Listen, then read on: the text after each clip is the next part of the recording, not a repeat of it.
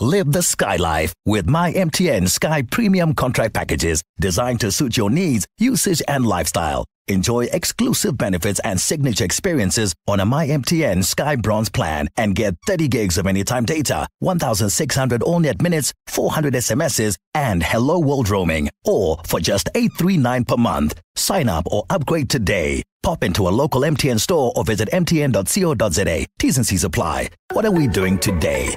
MTN. 702. News and current affairs. 13 minutes after 10 o'clock, former President Thabo Mbeki says that the ANC has betrayed its original mission.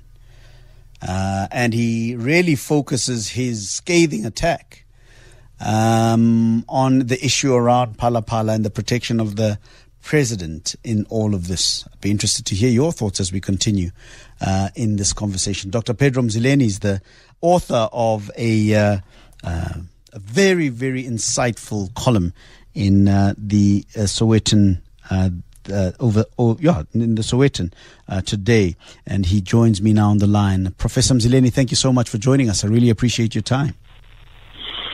Yeah, thank you for the opportunity. Good evening to you and also to listeners of Radio 702. So the president wrote this letter.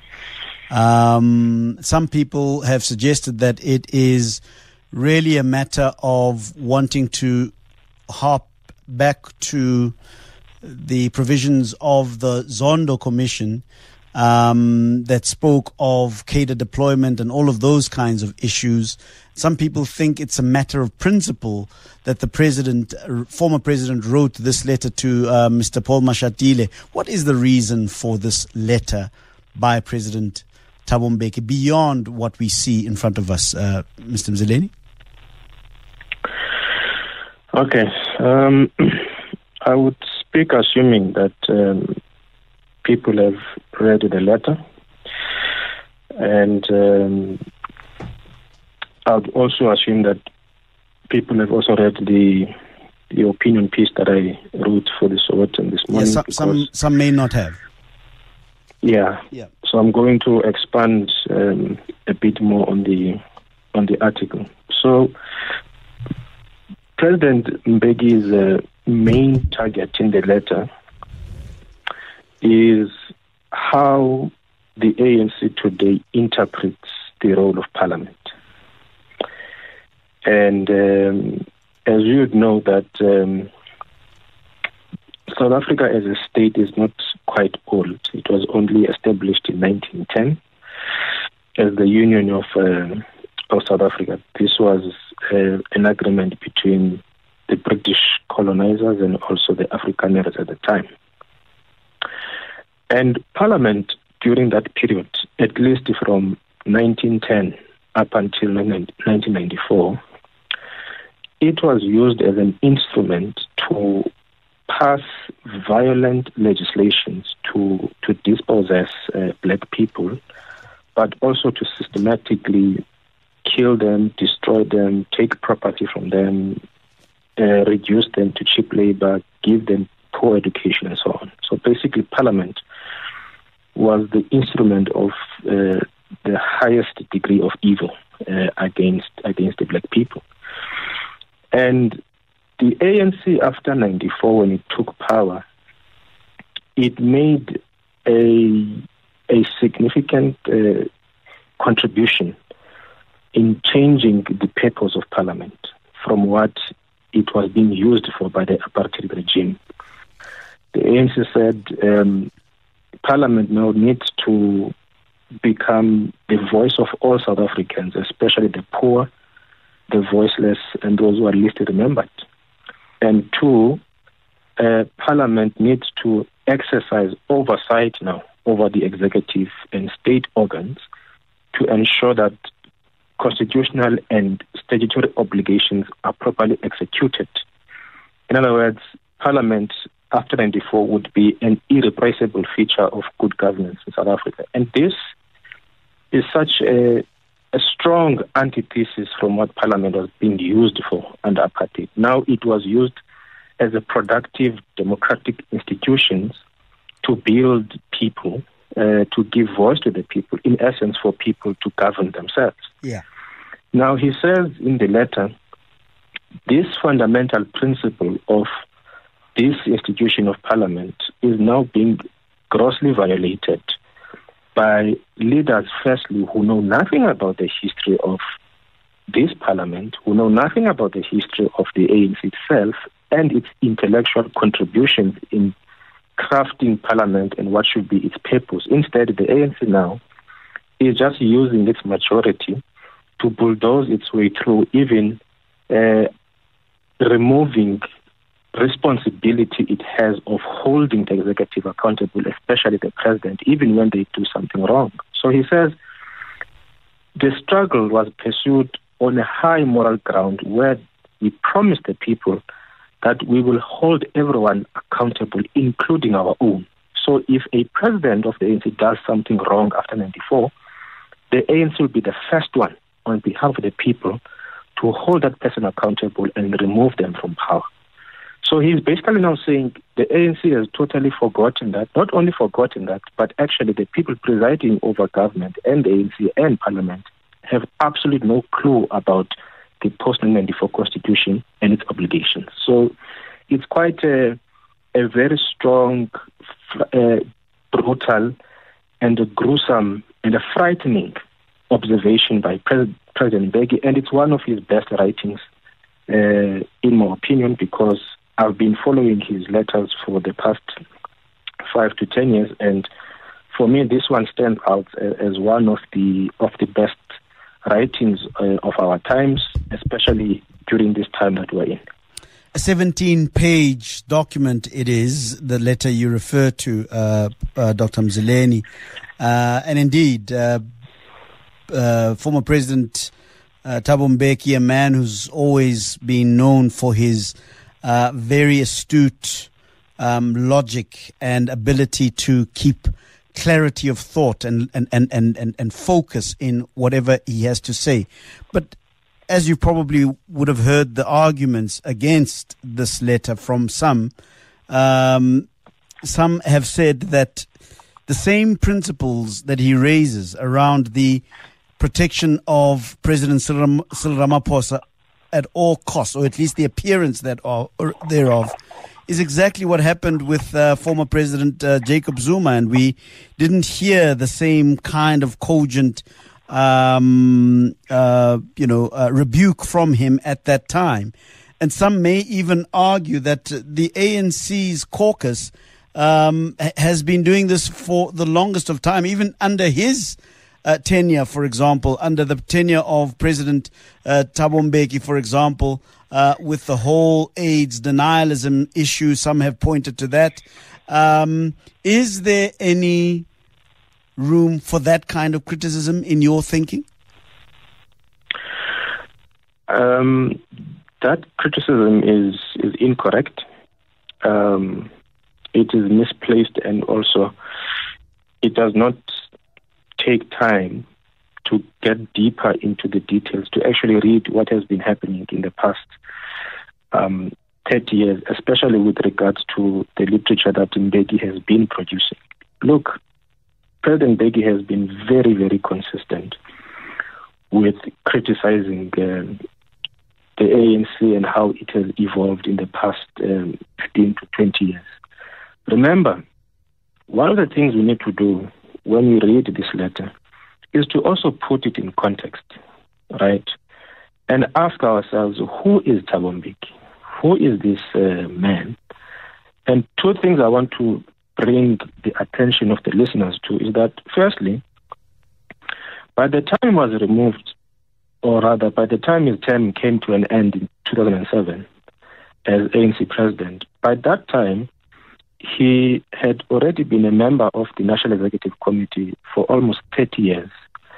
And as you heard the following year in 2008 when he resigned, he said he has been a member of the ANC for 54 years. So if you fast forward now to 2023, we're talking about someone who has been in the ANC for over 60 years. In essence, what does that mean is that in the modern development and transformation of the ANC, from 1980 up until this point, President Mbeki has been central in crafting policies and the institutional culture of this organization called the ANC. And secondly, you've got to remember that President Mbeki has a very strong track record of building institutions of the state and institutions of democratic formation. For instance, what many people don't realize or remember is that he was instrumental in the building of institutions such as the African Union, institutions such as the New Partnership for Africa's Development, known as NEPAD. He was instrumental in the building of the Pan-African Parliament, and as well as increasing Africa's leverage in institutions of global governance such as the United Nations, the World Trade Organization, and the World Bank and the IMF. In other words, Mbeki is a global figure, a towering intellectual figure of international relations in the 20th and the 21st century. So when you talk about political literature over those 2 centuries, Mbeki is one of those people that you cannot just ignore. He has been there, done that, not only in South Africa and Africa, but across the world, building institutions of democratic formation. So the parliament he speaks about, and if you just surf through the letter he wrote, just go to any page, you can see the vast experience he's outlining in the active role he played in the formation and crafting of the Constitution in the 90s,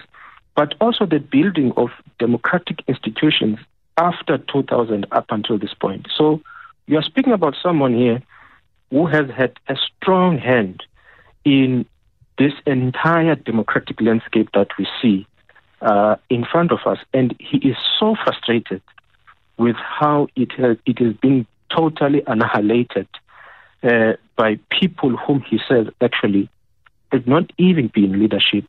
They are alienating these institutions from the people. They are destroying people's confidence in our democracy. In fact, they are making it entirely impossible for the ANC to continue existing if it continues in this path. So, in essence, he is basically telling us that people like President Ramaphosa, even Deputy President Mashatile himself, because he had a very brutal diagnosis about how incapable he is as a deputy president of the ANC and president of the country, even though the letter is written to him. So he is actually an outstanding figure of high stature that is busy now watching mediocrity taking place in front of him, in front of South Africans. And this is at the core of the growing disempowerment and disappointment of South Africans at the moment. So that's who Mbeki is, and people need to read closely to who he is and his track record and his outstanding contributions in all the institutions we see around us, and his constant critique of the ANC itself since he became leader, and even after he left, he continued to say, to name wrong things as they are, because he knows what it took to build that institution to be where it is today. So he's one person for me who has been absolutely consistent about his principles. Sure. I don't think that there's any argument about the towering character of Thabo Mbeki, his intellectual contribution to the creation of the institutions that you've mentioned, although some may argue that the success of some of those institutions has been limited. My question is still around the issue of the Jacob Zuma years, where we saw the ANC caucus do similar things in the protection of Jacob Zuma in a number of motions of no confidence. I'm not sure, perhaps you could remind me of perhaps a moment where former President Thabo Mbeki raised his voice in a similar way that he raises his voice around the protection of Cyril Ramaphosa with regards to Padapad. No, that is actually not true, because even under Zuma, when the Nkandla judgment was passed, this was back in 2016. He did pen down a long piece criticizing the ANC of using its majority to stifle the executive from being held accountable. In fact, in this very letter that he wrote to Deputy President Paul Mashatile, he does cite that article he wrote during that period. So there has been a consistent critique of the ANC under Zuma and under Ramaphosa. He has always been consistent. He has never dropped the gun at all. He has always been consistent. It's just that now I'm struggling to find where does he mention the article he wrote after Chief Justice Mogoeng passed the judgment in 2016. But he did write a similar critique during that period. No, in fact, I remember a time where he stood up to say why he will not be campaigning for the African National Congress at a certain point in time, where he even pointed out the fact that monies are being used to finance Izinkabi, to keep certain individuals in positions of power. So I think I would agree with you, Dr. Mzileni, of Thabo Mbeki's consistency in the criticism of the ANC when it mattered. Some have suggested, though, that there is beef, perhaps, between himself and Cyril Ramaphosa. That he is, in fact, the spiritual leader of the reason why somebody like Arthur Fraser would have gone to the police at Rosebank to raise the alarm around the possible crimes or fractures of the Constitution that the current president may have committed, that he is in fact the reason why Arthur Fraser went there. In fact, I'm referring here to speculations made by the leader of the Economic Freedom Fighters, Julius Malema. What do you think, or what do you make of that? It's not entirely accurate, and let me provide two reasons why I think so. Firstly, immediately after Zuma was removed and replaced with President Ramaphosa, Mbeki came through as one of the most enthusiastic supporters of the new president. I remember between 2018 and 2019, he attended most of the recognizable events of both the ANC and government that were being addressed by Ramaphosa, and also 2019 he was highly involved in the campaign of the ANC for those national elections.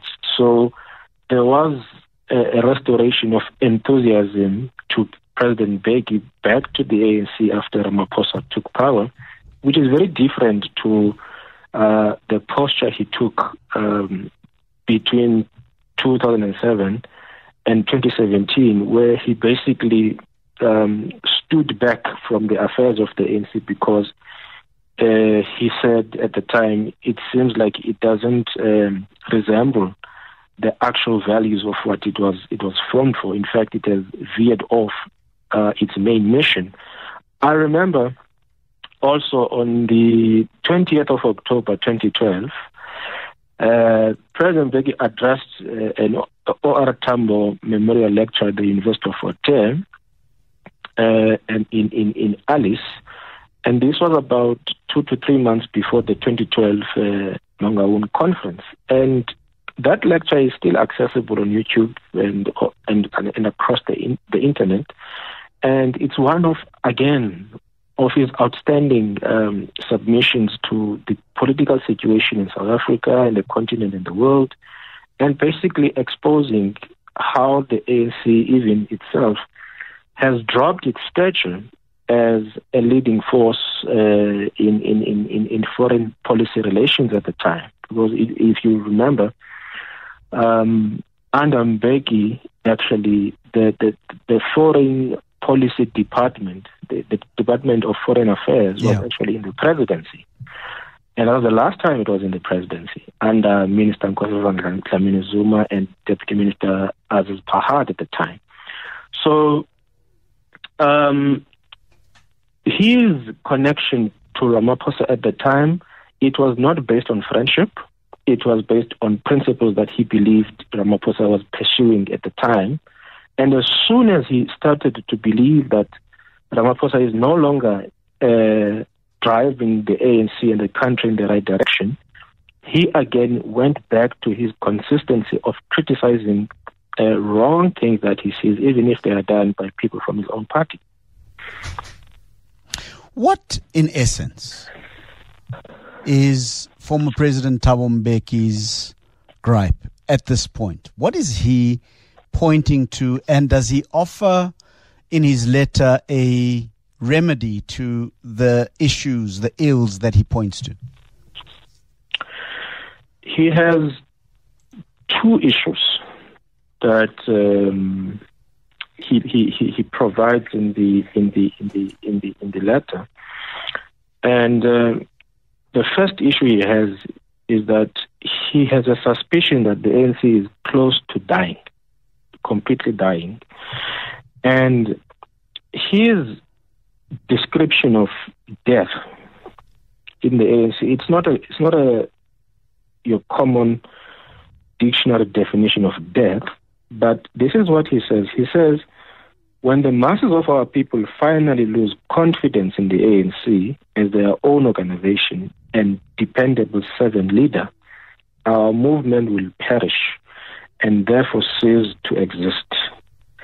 So, in other words, to him, it's impossible to imagine the ANC outside the people of South Africa.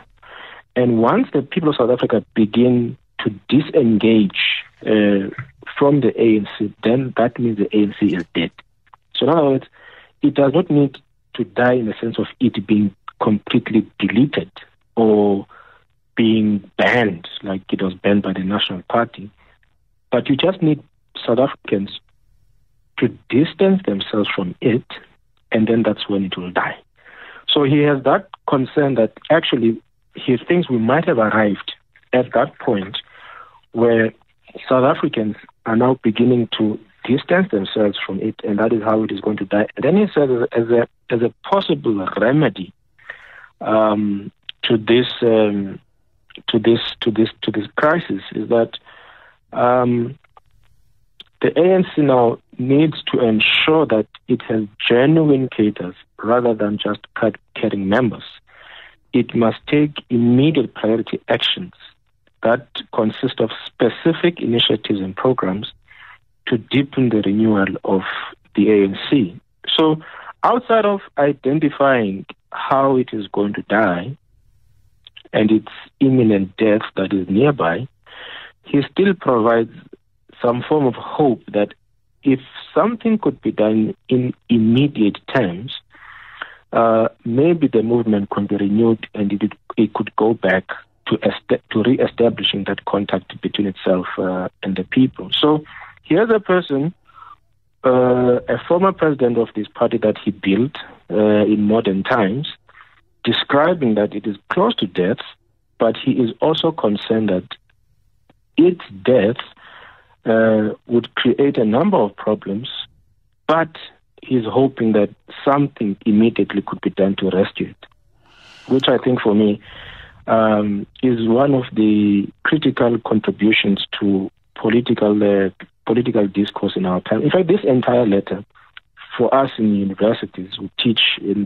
the humanities, it's one of a good pieces of literature now that are going to be used as material to navigate and interpret what is going on in our times. And I hope that people who analyze politics on TV would actually engage with this letter and go deeper to what it is raising about parliament, about the ANC, about government, and how all these institutions interface and interact and their implications on South Africans.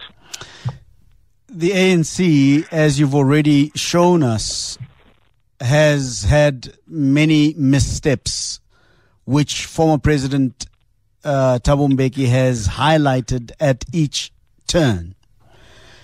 And he has been quite consistent in underscoring the ever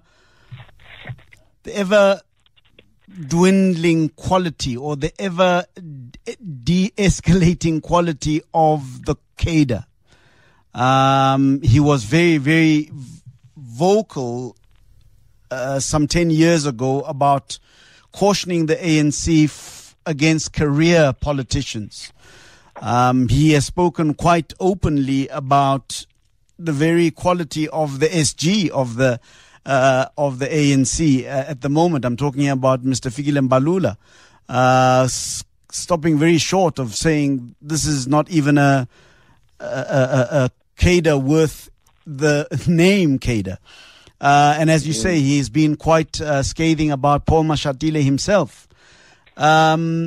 Some people may argue that indeed his sentiments are on the money, but are quite impractical, in the sense that the ANC of 2023 has in fact come to a place where it is irredeemable, notwithstanding the desires of somebody of the stature of Thabo Mbeki and his background, but that die koel is deur die kerk, as the Afrikaner would say, that this is an irredeemable situation, and that is the perhaps fundamental problem of Mbeki's analysis of the situation, to think that the ANC is in any way redeemable, and even the remedial actions that he calls for are impractical. However immediate he believes they need to be launched, but they are impractical given the atrophy of the ANC at the moment. How do you respond? No, that is correct. And let me say something about President Mbeki quickly, in line with what you're saying. Remember that he's writing this letter at the age of, 81. I think he's 81 or 82 now. Yeah, he's in his 82nd year, yeah. Yeah, he's 82 years old now. Yeah. So he's very, very close to his deathbed. And with this letter, he is also doing what I call self-innocence. In other words, he's basically crafting out his greatest pieces of writings about the ANC, about the country, and so on, for the sole purpose of ensuring that when he dies, his legacy is well polished. So he doesn't want now for the ANC or anyone to accuse him that, okay, when he was alive, he actually predicted that the ANC is dead and it has no recovery. But what he's busy doing now is that for so long as he's alive and he's still a member, he wants to come out as a member who provided some form of hope that this thing can still be rescued if it can emulate the same actions that he did when he was a leader. So it's a sort of an innocence making by himself, of which the person next to me might say, well, it's a very selfish way of going about things at this stage of his life. In other words, this whole thing must die and collapse and crash, but it must dare not mention my name as a people who contributed to its death, which is virtually impossible, because his time in the ANC and in government, as brilliant as he was, it was not completely perfect, right? There are also mistakes that he did. There are also areas of weaknesses where I think he could have done better. In other words, his leadership was in the public domain of everyone, And it was being tested, Aubrey, in real time, right? Like, he didn't sit on radio like you and me to analyze what must happen with the AIDS crisis and how pharmaceutical companies of the West want to suck out profits from Africa, right? He was at the cold front of that crisis. You and me are on radio, sitting in our home, just analyzing from a distance. He was there at the cold front of that problem, facing those multi-corporations who were so committed to come and suck out profits from the country, and he had to take decisions at that moment, at that time, as the president of the country. So when we analyze him, we tend to forget that no, actually, his decisions are in the public domain for us to analyze. Whereas us, as analysts on radio, our decisions are private. No one is analyzing the decisions we make regarding our finances, our families, our careers, and the way we lead. Right? So the way we have to bring different political contexts on the table, we need to keep in mind that in the process of people fighting for justice, they also create injustices along the way at the same time, you know? And that is the messiness that comes with trying to pull a country out of an ugly legacy of apartheid. You are going to be scrutinized. You are going to be leading in a completely new terrain that you are unfamiliar with because it's also your first time doing it.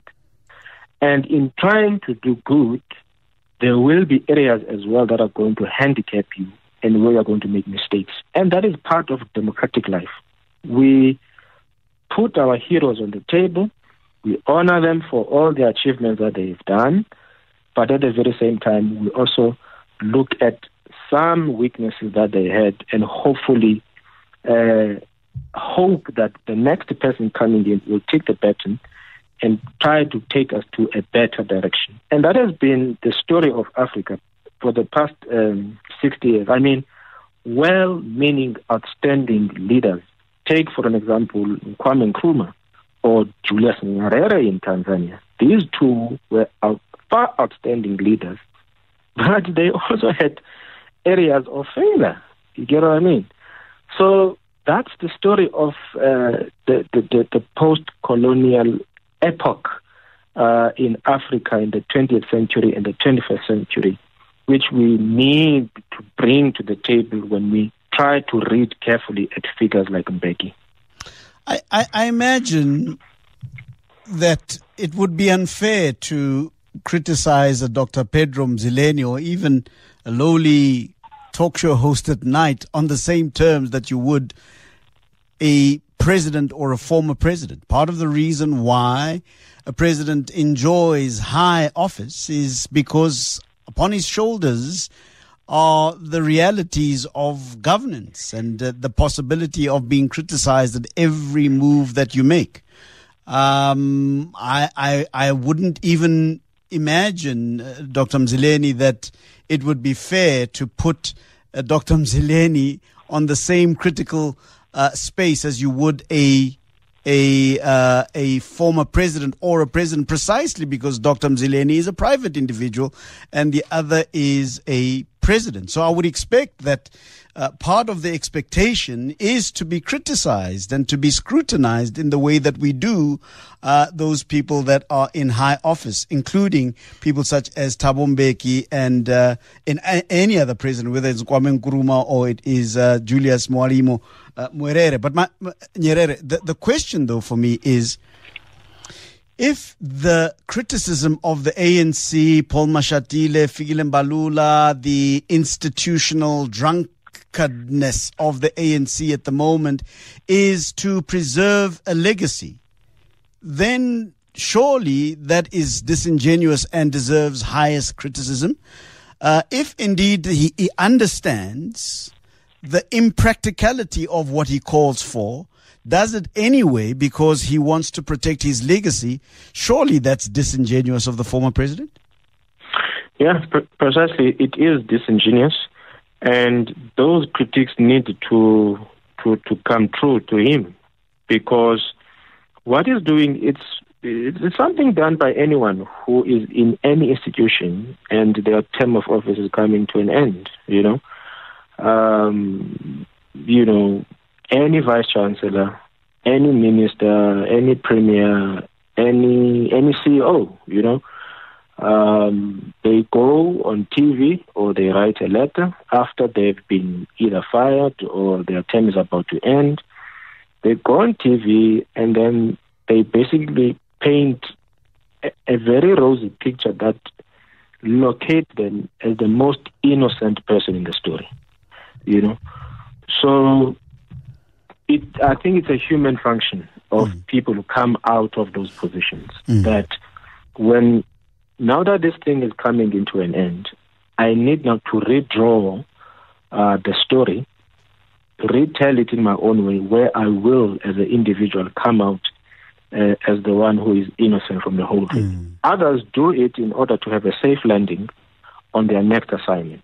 So if maybe my term as a mayor is coming to an end, and hopefully I'll go either to the UN or go maybe to national government, or I'm a VC now and my term is coming into an end, and maybe I need to go to an international institution. I need to lay the ground so that when the plane crashes, I may be the one who has a safe landing. And that behavior is very, very common amongst people who are in these leadership positions, and we need to criticize it, because you can never be innocent in a political environment. You can't. If there's a crisis, you are part of it as well. Let's look at the substance of his critique. Regardless of his motivations, genuine or disingenuous, regardless of whether or not it's a legacy, clamoring for legacy relevance, regardless of whatever the motivations were. Let's look at it dispassionately and objectively and check whether it is timeless, whether it's needed, and whether or not the ear that must hear the critique is ready to hear it. I mean, we've heard that Fikile Mbalula has gone back to the leadership of the ANC and admonished them not to make any public statements about the letter until such time as they've met with the former president, and so forth and so forth. But let's look at the critique itself. What do you make of it? Should it be something that the ANC takes to heart? Should it be something that South Africans support, just objectively? Forgetting now the issues of motivation and why Mbeki has been writing these letters, whether he's been consistent or not. I mean, we could sit the whole evening discussing that. But just the critique itself, what do you make of it? And is it something worth taking to heart?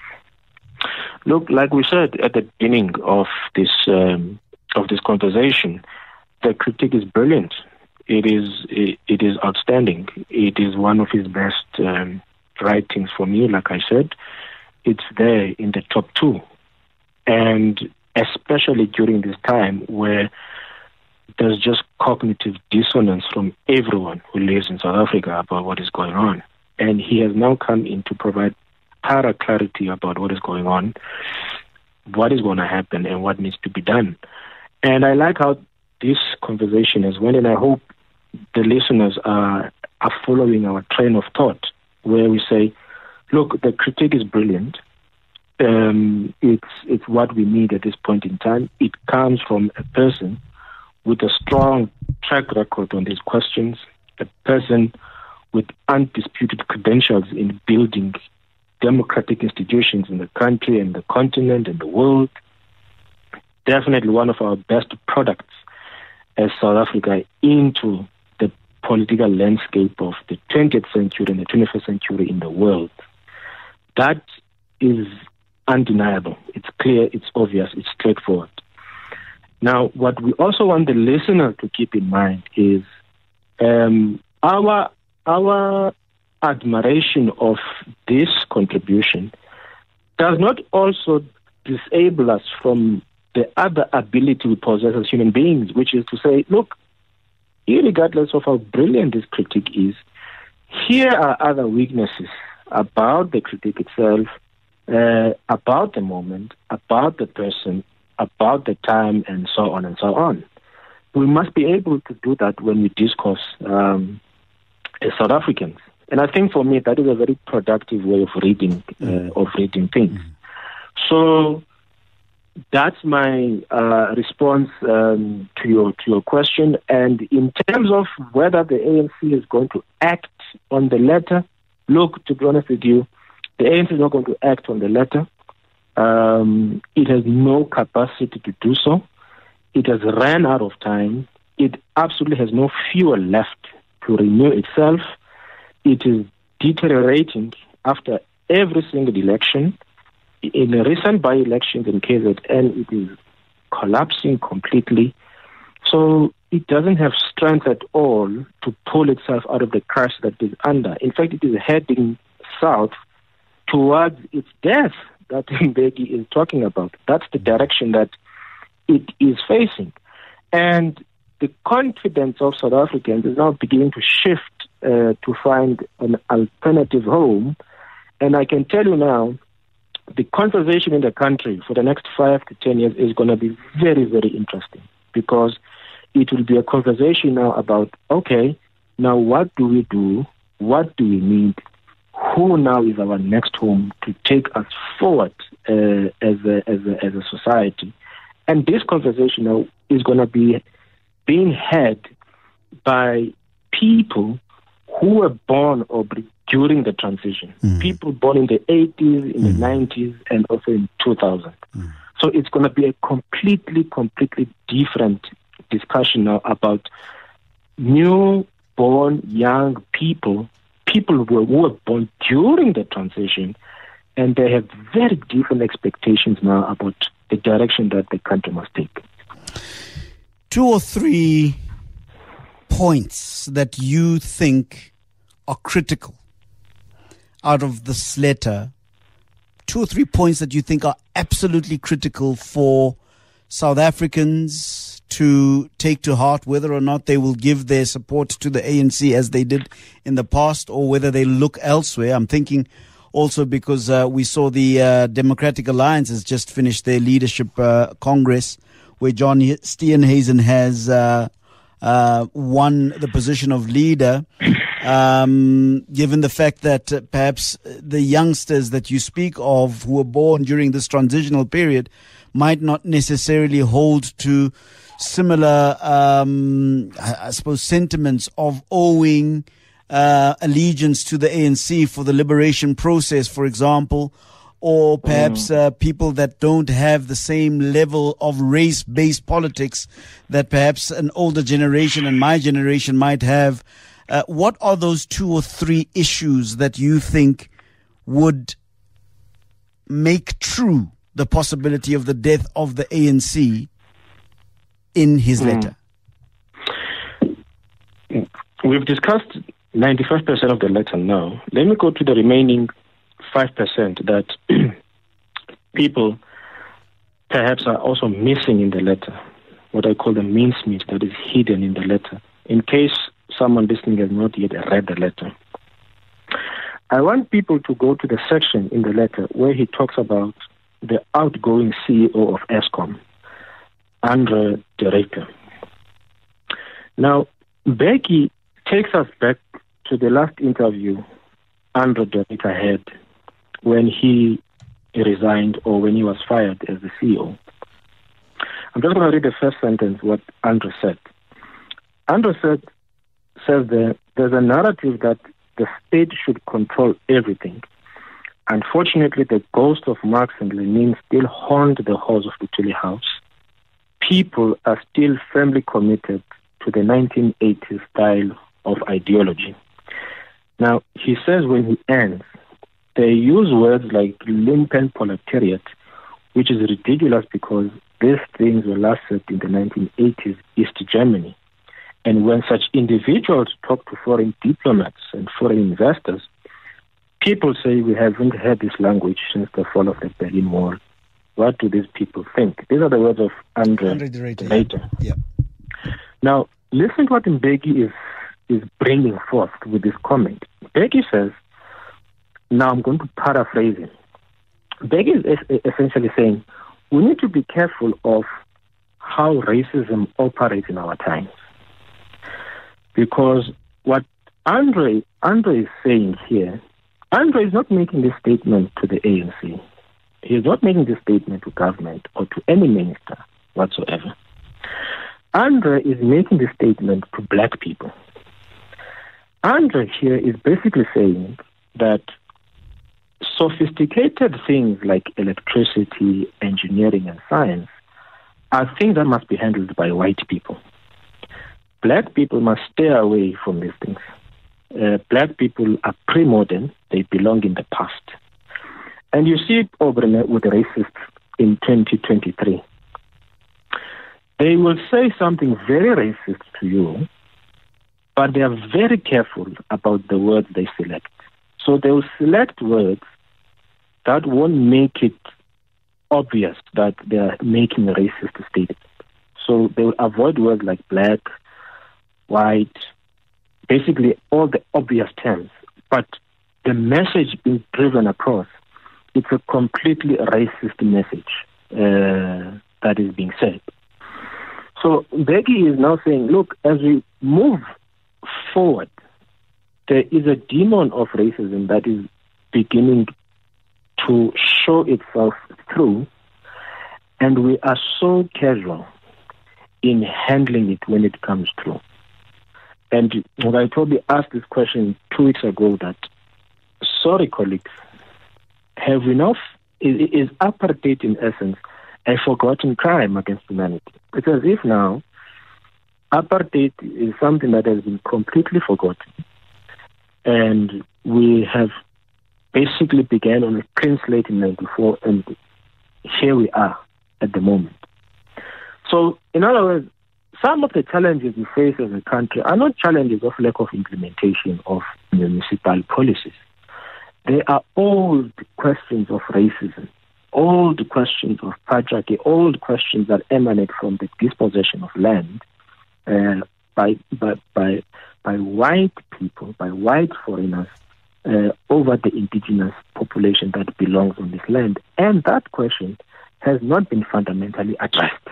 The World Bank last year issued a report about South Africa where it said, if you look at South Africa in 1960 and South Africa in 2022, it is still the same, because every single category of life in South Africa has three major divisions. One, it's race. Two, it's gender. And number three, it's geographic. Dr. Pedro Mzileni, I must stop you because we've run out of time. I want to thank you very much for joining me this evening, and a very, very, very eye-opening conversation indeed. Much appreciated. Thanks, my brother. Dr. Pedro Mzileni, lecturer at the Department of Sociology at the University of the Free State.